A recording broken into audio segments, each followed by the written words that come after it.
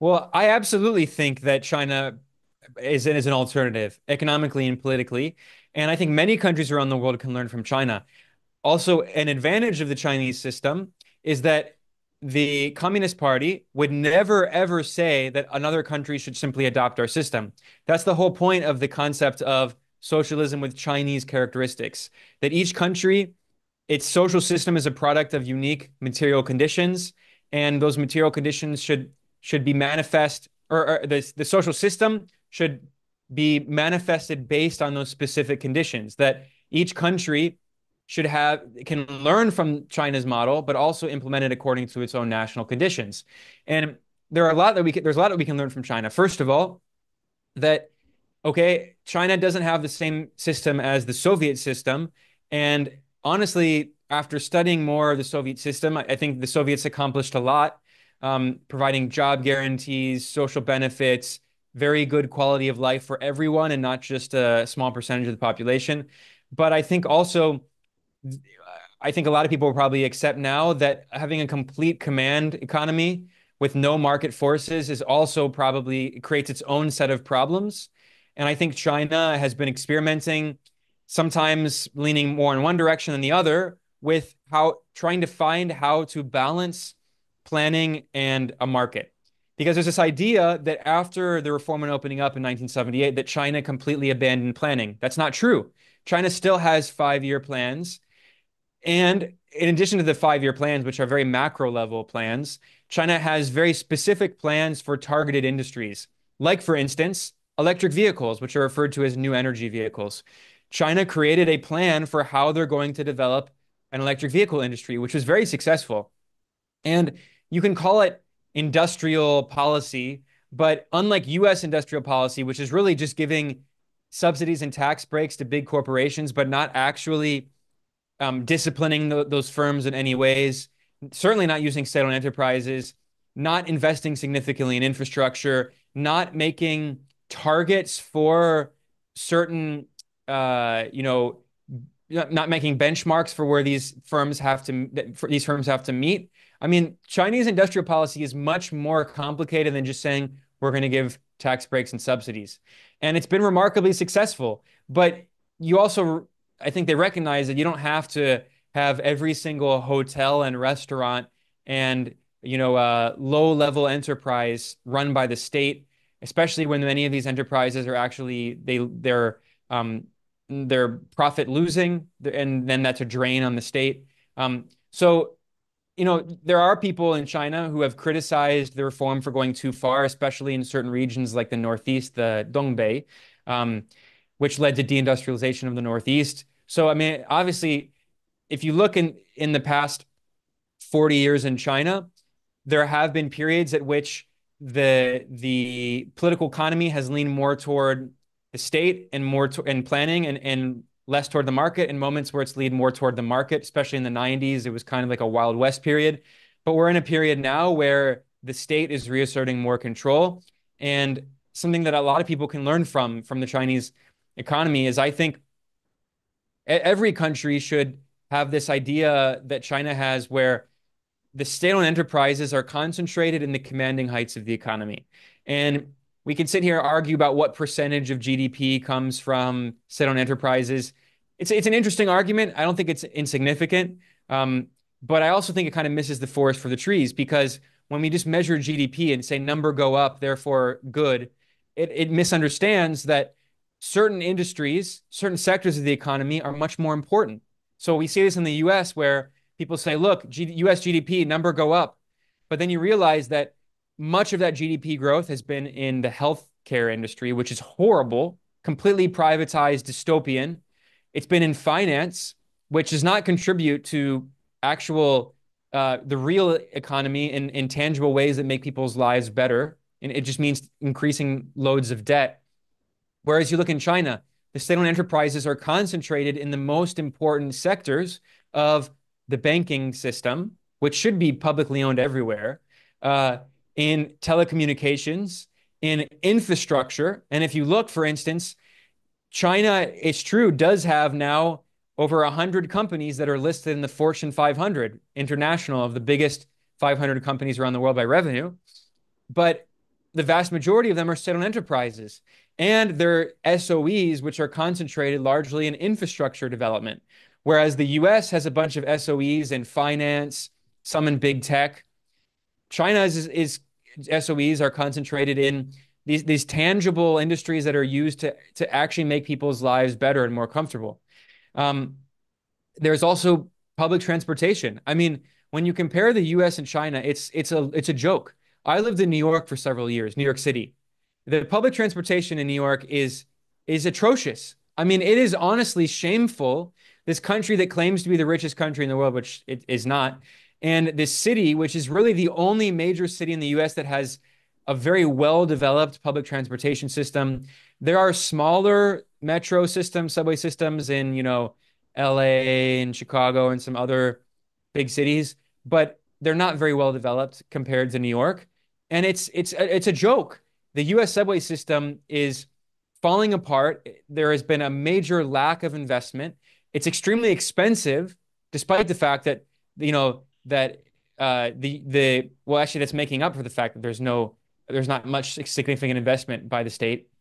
It's now like around $3 for one trip on the subway. And obviously, you have to adjust for different income levels. But in China, if you go on most subway trips, it's like 3 to 5 to 7 yuan, which is between like 30 cents to 70 cents to $1, depending on how far the trip is. So, I mean, it's just, again, even if you adjust for income levels, I mean, it's outrageously expensive in the US for this horrible system. You just look at photos. I mean, I've been on the subway in New York City in metro stations that you just look around you and everything's falling apart. It was obviously the subway station was built in like the 60s and it has never been updated, never been renovated. Um, there's also the issue of safety.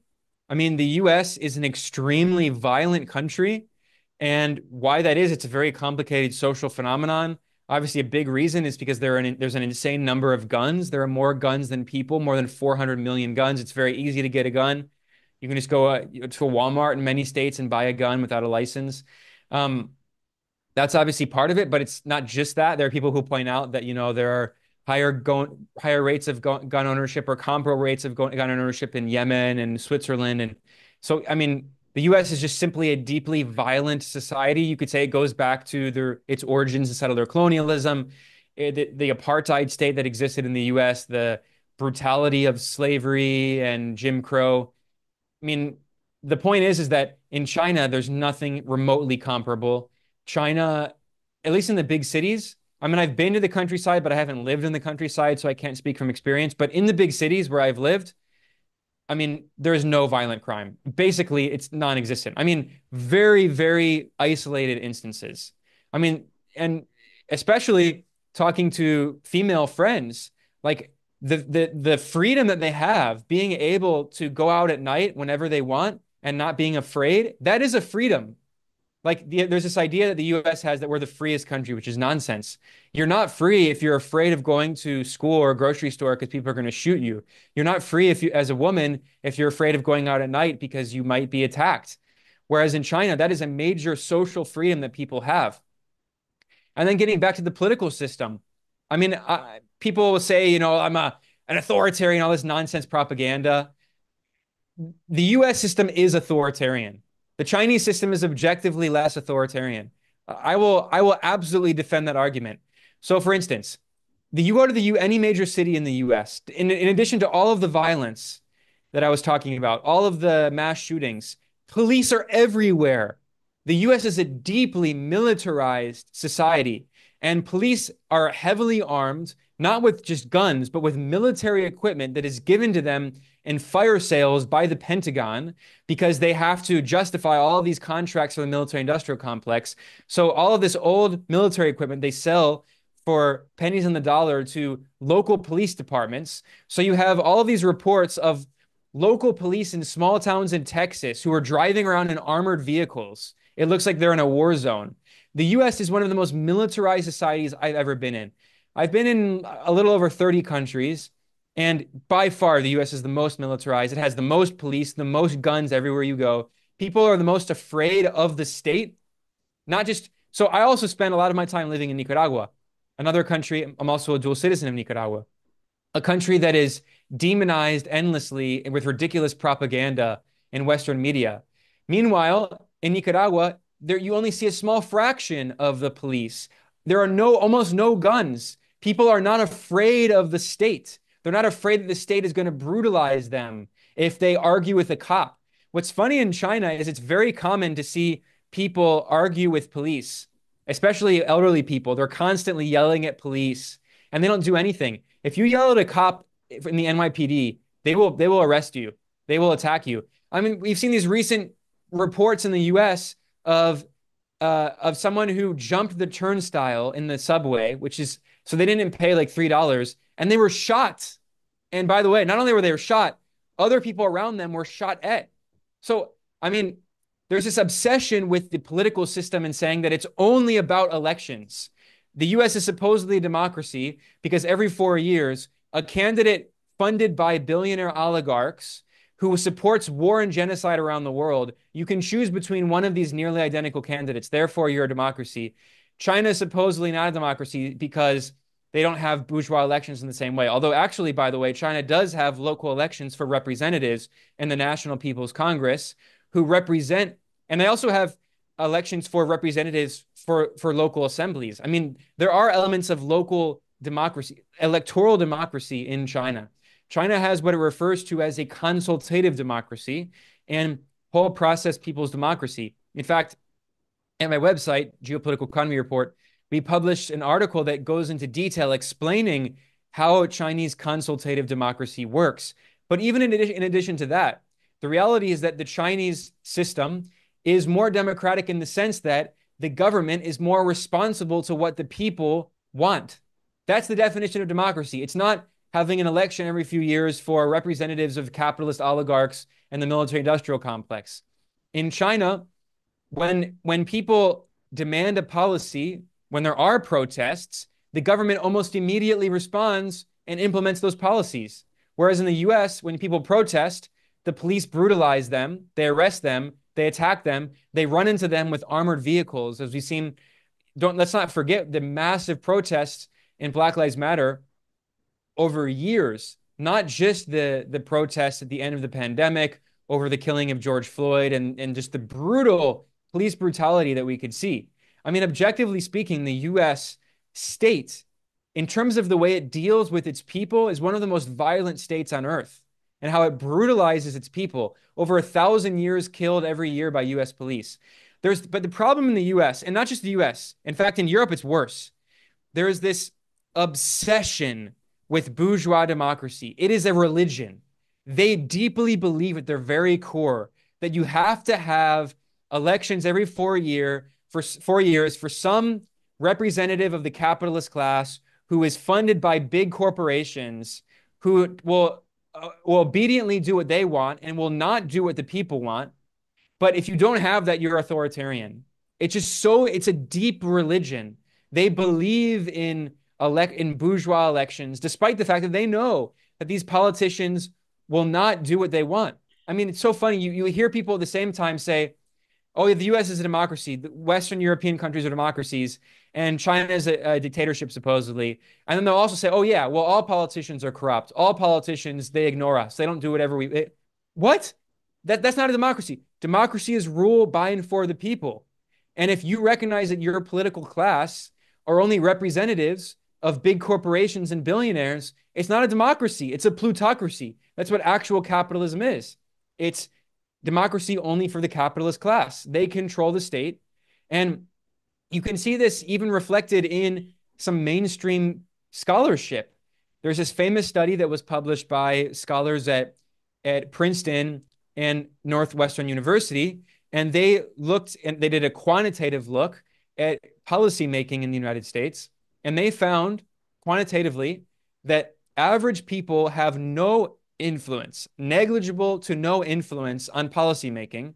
Meanwhile, large corporations, lobby groups, they determine what policy is. That's not a democracy.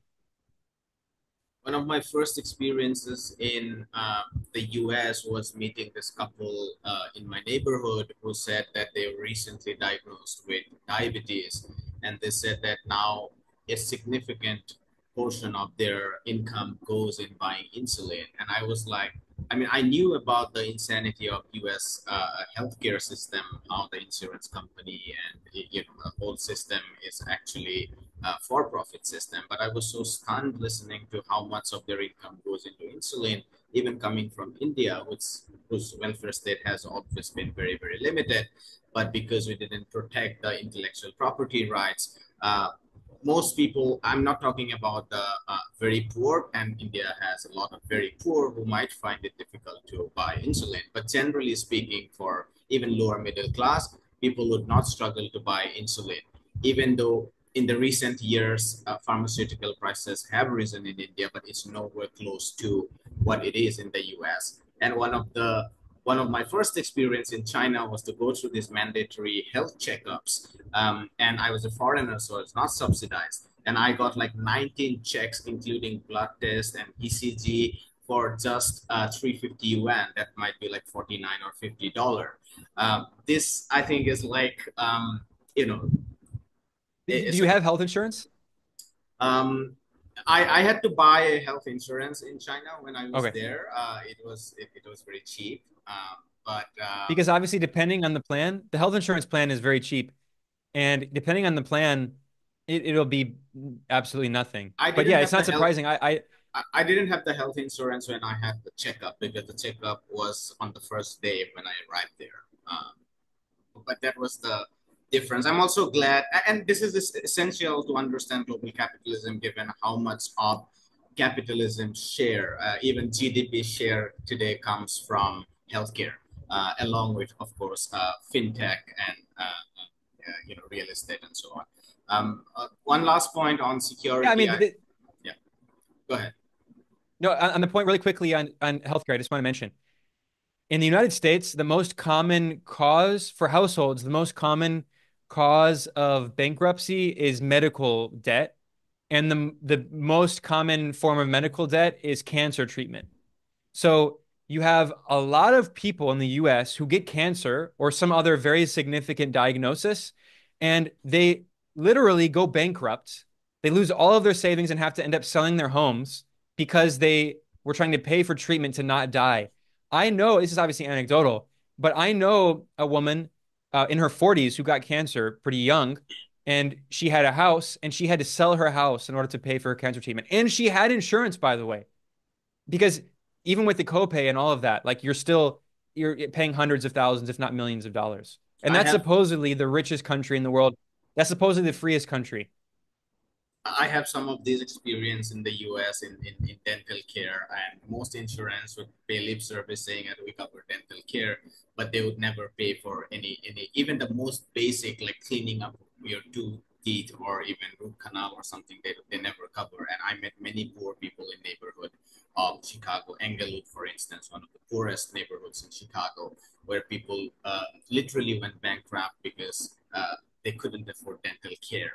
Um, and real quick on the security, I mean, I was very impressed in China to realize how safe Chinese cities are. And I'm so glad you spoke about the gender component. I'm sorry, because coming from India, I mean, we don't have guns as well, so we don't have this militarized state, violence in the U.S. sense of gunfires and so on. But Indian cities are incredibly unsafe for women.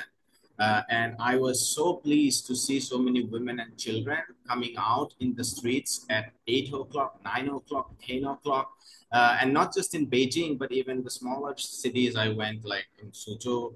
And by the way, like even the smaller cities and the bigger cities, they are not very different qualitatively speaking in terms of infrastructure, right? Um, so it's a very different lived experience, definitely. I want to. Co- we're coming to the end. If you, And wait, sorry, yeah, can I make one quick note? please, I yes. just want to say that, and there are some people who say this is cultural. They say, oh, it's because the Chinese people are culturally, they're not as prone to violence. I think that's a ridiculous argument This is a product of good government policy, of state policy. Because if you look at China, for hundreds of years, there were always, you can talk to anyone from China. Obviously, they weren't alive then, but people, there's so many stories of bandits, because the Chinese state was so weak for thousands of years, right? There were warlords. And the reality is that it's very common throughout Chinese history that there was a lot of instability, violence, crime, organized crime, obviously in Hong Kong until relatively recently. And Chinese culture has not changed that much in this time. Like this idea that they're just inherently peaceful. And then even if you look since the revolution, there are elderly people in China who lived back through the 40s, 50s, 60s to today. And I've spoken with some elderly people who've talked about the massive difference they've seen in safety and how that's one of the biggest accomplishments of the revolution. I really think, obviously, it's so important to talk about the poverty alleviation, 800 million people being lifted out of poverty, the infrastructure development, all of that. But safety is so important. And this idea that it's just cultural is nonsense. It's because if it's supposedly just cultural, then why was there so much violence in the past? The reality is that when you have a government that is committed to social stability, to reducing inequality, which of course inequality is a big driver of crime, reducing poverty, which is a big driver of crime, providing opportunities, stable infrastructure, and obviously there is an element of security. So it's true that there are a lot of cameras and everything, but they're actually used in a way to maintain peace.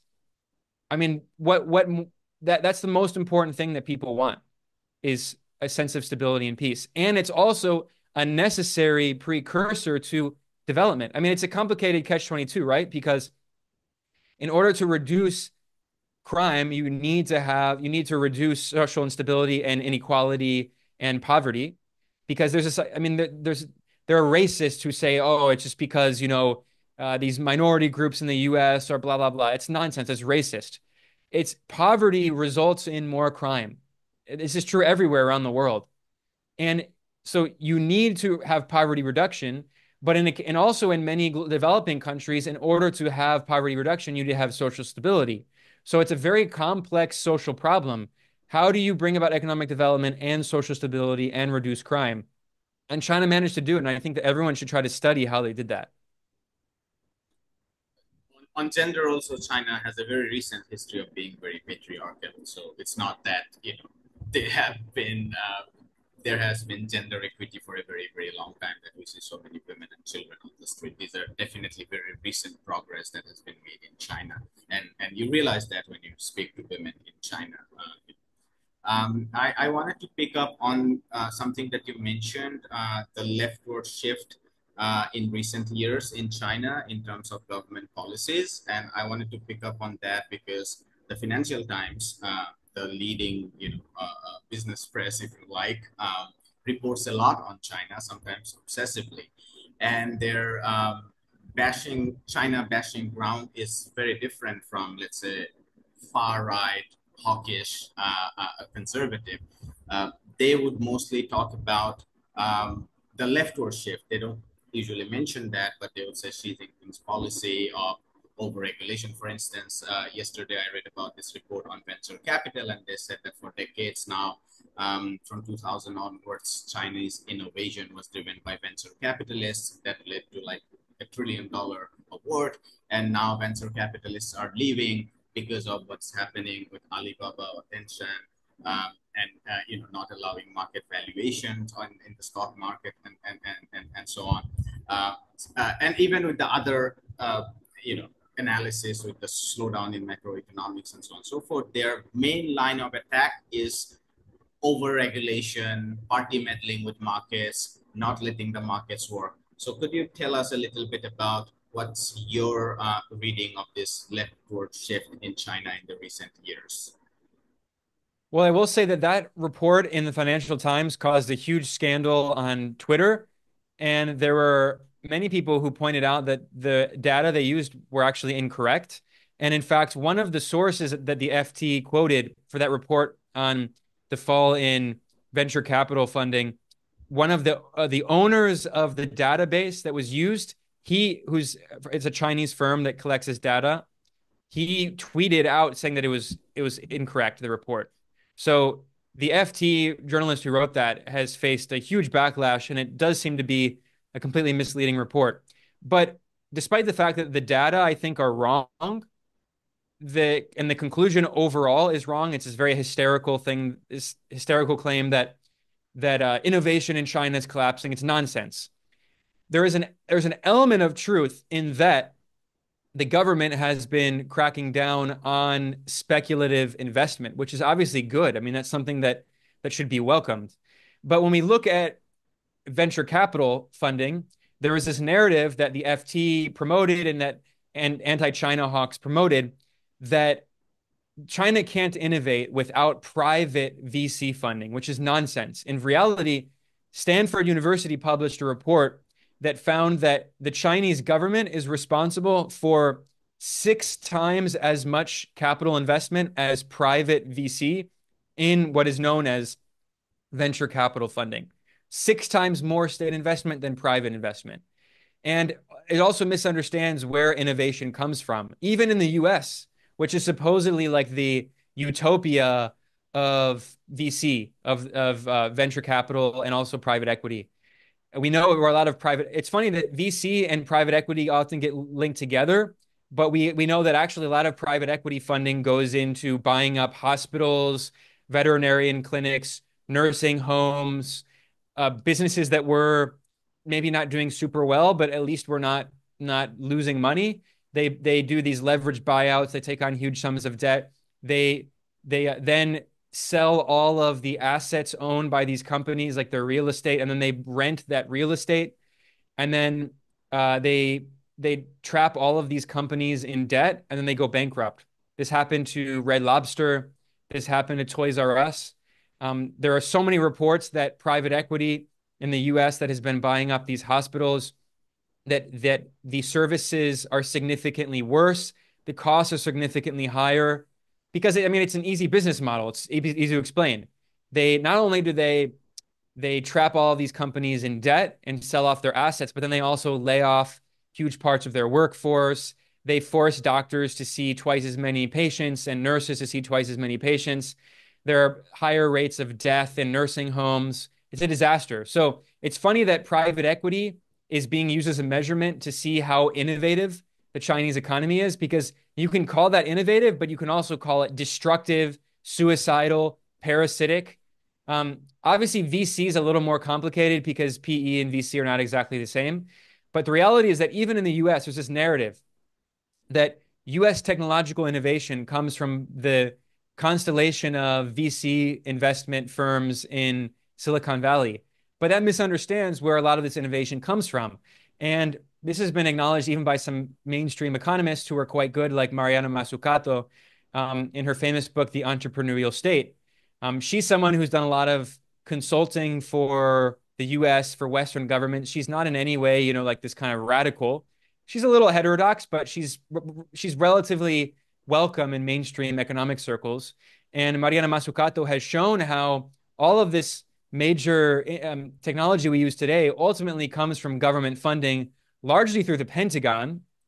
So the US had never really abandoned industrial policy, even in the peak of the neoliberal era in the 90s and early 2000s, when industrial policy was basically considered tantamount to socialism and central planning. Even then, a lot of industrial planning industrial policy was done through the Pentagon and through things like DARPA. And she points out that DARPA is the Pentagon's brain, as it was famously referred to in Annie Jacobson's book, The History of DARPA. She's like the kind of semi-official government-friendly journalist who's like given the job of writing these books about the CIA and the Pentagon, kind of with their approval. And anyway, the point is that the Pentagon was responsible for the creation of technology like GPS, touch screens, many computer technology, the internet itself, as Yasha Levine showed in his brilliant book, Surveillance Valley. So there's this idea that you can't innovate unless you have a bunch of VC capitalists who are just investing in all these firms. I'm not saying that doesn't lead to innovation at all. I mean, there is some innovation. I'll be fair, not all of it is useless, although a lot of it is useless. A lot of it you get like NFTs, non-fungible tokens, like there's people, by the way, that's another big part of US GDP growth and supposed financial innovation is people like selling each other cartoonishly inflated JPEGs of monkeys, and that contributes to US GDP growth and innovation, right? So what happened in China? In China, the government recognized that there was some of this speculative investment going on, and they cracked down on it. And the government has emphasized that they want investment, including from private firms, in the real economy, targeting specific sectors. And this is also leading to this discussion of the Chinese equity markets. Now, it's true that the Chinese stock market, if you have invested in it in the past decade, you've probably lost money. Whereas, the S&P 500 has skyrocketed in the US, the Nasdaq has skyrocketed because US policy in the US is created to on behalf of stockholders, and the US government is committed to inflating the value of assets. And especially because not only are capitalists funding the US politicians who are making the policies, but also US politicians themselves have a vested financial interest in inflating asset prices because they're all invested in the stock market, as we see with these huge scandals that we've seen no consequences for of insider trading in the US Congress, where all of these, I mean, most of the major Congress people in the US are trading using their insider information that they have, which is by definition insider trading, and they're massively outperforming the market, and there are no consequences.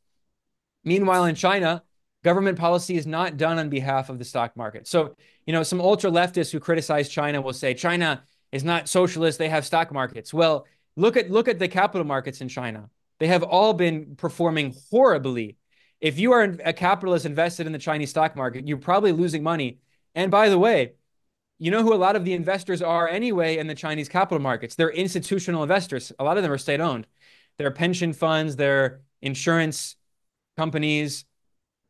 So anyway, the point is that if you look at the Chinese investments that are being made, they're often being done in a way where the state says these are strategic industries where we want electric vehicles, we want innovation in batteries, we want innovation in semiconductors.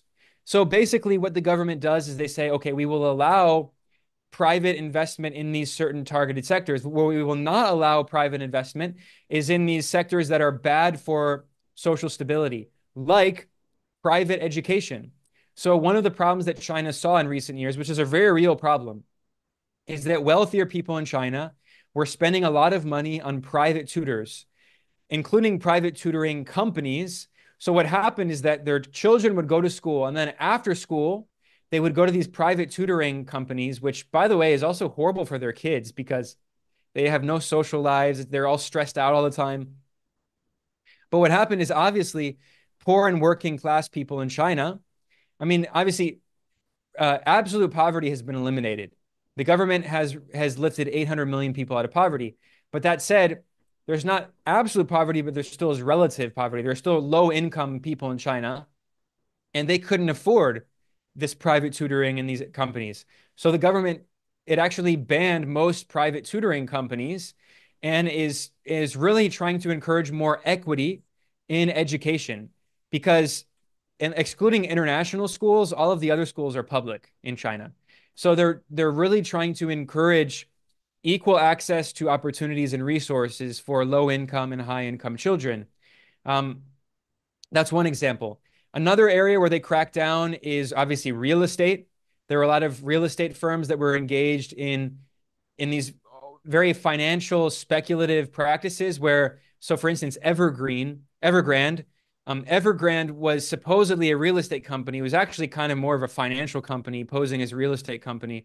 And basically their business model was just pumping up the real estate bubble by taking investments to build to ostensibly build real estate, but then they were using all those investments to fund further to fund past construction that didn't finish. So what happened is you had this kind of Ponzi scheme where they get a bunch of investors who say, oh, we're gonna buy an apartment in this building that doesn't exist yet, and then they use that capital in order to finish construction in past buildings. So you have this bubble that keeps growing and growing and growing. And the government said, we're not going to bail this out. And actually now, so obviously shareholders in Evergrande lost all of their investment. And furthermore, what's happening now with all of these projects that were left behind that were unfinished, also there were a bunch of corporate bonds that were taken out by Evergrande, and there was discussion of whether or not the government would bail those out as well, and they did not bail out those corporate bonds, even though there were some institutional investors invested in Evergrande bonds. So they really did not bail them out in any way. And instead, what's happening now is that some local governments, the national government in China, because it's actually more decentralized than people realize. The national government makes policy. It's not a federal system. They make policy, but then they allow local governments to determine how the policy will be implemented, right? And they oversee financing. So in the local governments, the federal government, it's not a federal government, excuse me, the national government, it's not federal. The national government made a policy recently that encourages the state and the local governments to use the unfinished housing to finish it and turn it into social housing. So now local governments in China are creating different funding programs to finish the unfinished Evergrande housing and turn it into low-income housing for low-income workers, for migrant workers. Okay, so they cracked on that as well, which is also a way of reducing inequality, right? Because China has significant capital controls, and I want to make a quick point. This might seem like kind of an aside, but when we talk about China's socialist system, I think it's so important to understand that if you think of it from the perspective of a capitalist, right? What is one of the main determining elements of capitalism, of the capitalist mode of production? It is that workers are forced to sell their labor power for wages, and capitalists extract their surplus value. Okay, but how is that surplus value stored? In what form? As Marx said, capital is dead labor. But what form is that dead labor held in? Well, in the most basic form is, you could say, a currency, right? But we all know that capitalists don't actually hold their wealth in currency. It's not a very good store of value. They invest that in some kind of asset. Well, in China, there are very significant capital controls. I think it's only 50,000 US dollars can be exported per year. And it's a little different for exporting companies, but for individuals, I think it's 50,000 US dollars worth of that can leave the country. So unless you're doing something illegal, which it does happen through like Hong Kong and Macau, there's like some shady black market operations to like to export capital, to get across out of the capital control policies. But the reality is that most capitalists in China have to hold their assets in the form of Chinese assets or simply government bonds, Chinese equities. We've already talked about how Chinese equities have been very badly performing, probably lost money. And it's ultimately held in the form of some kind of asset that the Chinese state has control over, because all of the major banks are state owned. So meaning that all of your savings accounts are actually effectively state owned. So all of that surplus value that is produced has to go into some kind of asset, unless they're violating the law, that the state has control over. Obviously, government bonds are funding government spending. And then even you look at real estate, that was really the only major investment. You could say also equities, but in the end of the day, even if a company is not state owned, the Chinese government often owns golden shares, which give them veto power over important decisions made by big companies like Alibaba or Tencent. So it's a way of making sure that the surplus value that is exploited by capitalists is still held in the form of assets that the Chinese state and the Communist Party ultimately has control over. And really one of the biggest investments that people could make was in real estate. And a lot of personal wealth in China was tied up in real estate. And it is true that over 90% of people, about 90% own their houses that they live in. But to be honest, a lot of those houses are very humble, right? So it's like a small apartment, or in the countryside, a lot of people in the countryside, they have like, a very humble house. It's not very good. The government has invested in modernizing these houses as part of the poverty reduction program, but they're not living, super luxuriously. So a lot of the wealth of wealthy people in China was tied up in owning multiple properties. So by popping the real estate bubble, real estate prices have fallen pretty significantly, especially in big cities. And that has hurt a lot of wealthy Chinese, but it's also a way of reducing inequality. And as houses become more affordable, you have lower income Chinese who are able to buy a house, which reduces inequality. And especially considering that if you're very wealthy, most of your income doesn't come from your actual job, it comes from capital income. And a lot of that capital income was actually simply through capital gains in the force of rising housing prices, housing rising house value.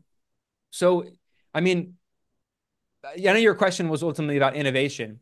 I talked about industrial policy, and you can see that obviously China is innovating very well in semiconductors. It's catching up very quickly, not only in the most advanced chips, which people talk a lot about, but also what they call legacy chips, which are like a few years behind. And China is now dominating the entire global market in legacy chips. China is dominating in electric vehicles, in solar panels, and making other strides in other areas. So this idea that you only have to have private investment to have innovation is nonsensical. And I talk about how, in addition, as China is still innovating and investing heavily in certain technology sectors, China is also pursuing this campaign of common prosperity. And the idea is that, yes, in the short term, we will face some economic problems. There has been a fall in demand, a fall in consumption. But a big part of that is because high income Chinese represented disproportionate amounts of consumption and demand. And now that income is becoming a little more level and low income Chinese workers have more income, that means that the idea is that in the long term, aggregate demand will increase.